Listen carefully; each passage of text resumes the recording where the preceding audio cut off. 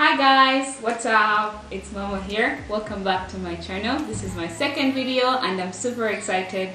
And first things first, I want to say thank you very much to all those guys that showed me a lot of support for my first video. You guys are awesome. You guys are super cool. I'm super grateful. And number one, I would like you guys to subscribe and like and share. That would be very awesome. Let's go along together.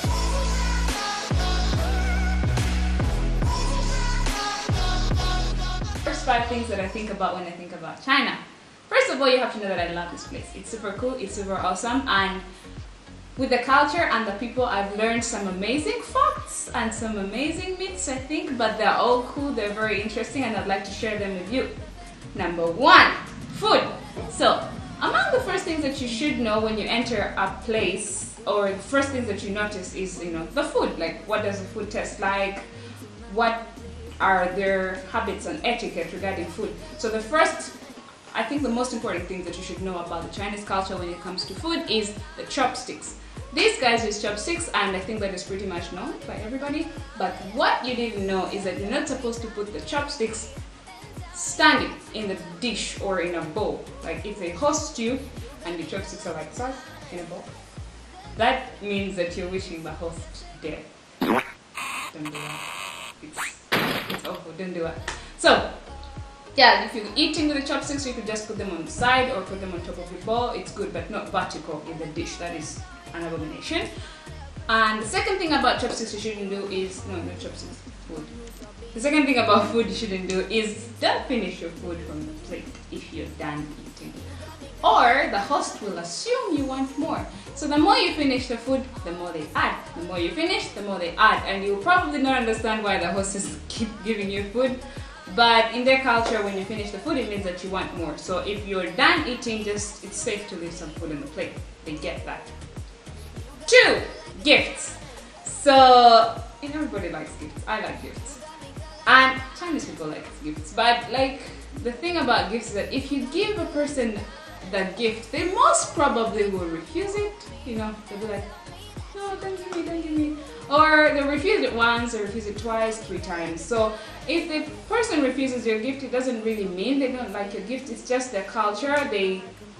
It's polite to not insist. So it's your job to insist on giving them the gift, and most likely the 3rd time they will take the gift. So even just in general life, when you take a bus and like you're seated on a bus and an old person comes in and you want to offer them a seat, they most likely will refuse to sit down, and you have to insist like 3 times, and then they'll finally sit and say thank you. So it's just them.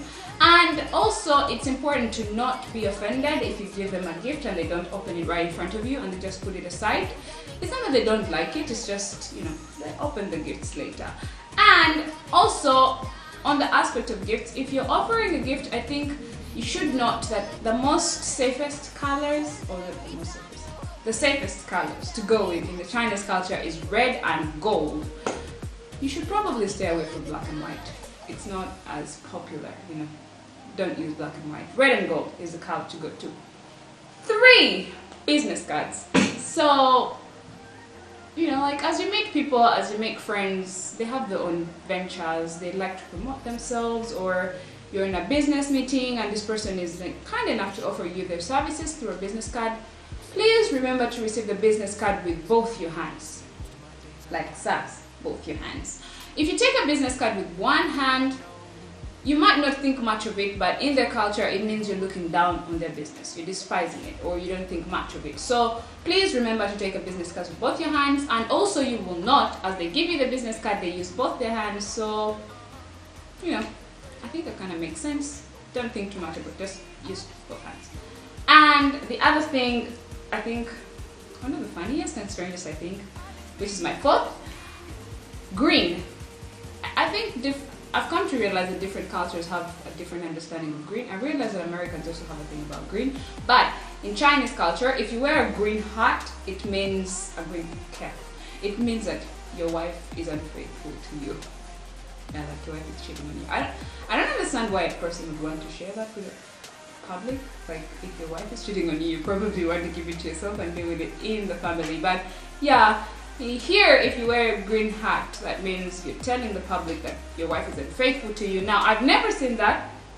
Well, consciously never seen that. So I don't know how people would react to that. Like if you wear a green hat, I don't know if people are like, sorry man, or what happened, you know, like stuff like that. So I don't know, but you should know that wearing a green cap here means that your wife is unfaithful to you. I don't know what women wear when their husbands are unfaithful to them.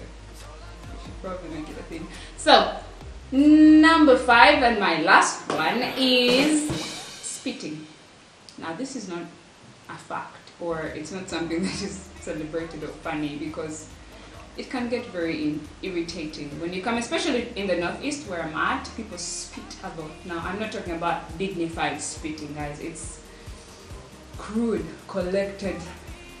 It's not like spit. My God, oh my God, it's a thing. They spit a lot, and it's not a thing for them. Like they don't really find it irritating because they've grown up all their life doing that. That's all they know, so it's not a thing. So if you're a foreigner and you come to the northeastern side of China and you find that the natives here spit a lot,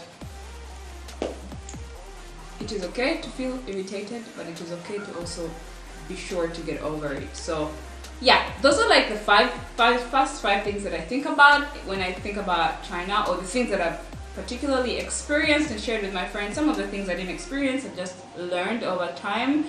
And yeah, and my last thing that you should probably know is that I love you guys for watching this video. I hope you like it. Give it a thumbs up, share, subscribe. Let's go on together.